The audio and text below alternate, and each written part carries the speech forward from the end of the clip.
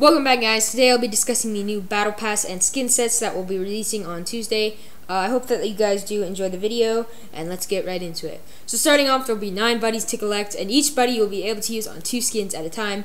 There are 13 sprays, including the Sheesh spray. There are also 13 player cards with a numerous amount of agents on them, and some of them have alternate outfits on. Moving on to the skins, the Bane skin set has 4 guns: Stinger, Ghost, Vandal, Odin, and this kind of reminds me of the Reaver set, which is without its animations on. Then we have the Divine Swine set, which has a day and a night mode. Judge, Marshal, Ares, and Frenzy will be included in the set. I personally like the pig in the set, but I think it does need a different name. The final set in this Battle Pass is going to be the Striker set. It has the Bulldog, the Classic, the Op, Spectre, and the Knife skins. The color schemes are nice, but we don't have an animation leaked yet.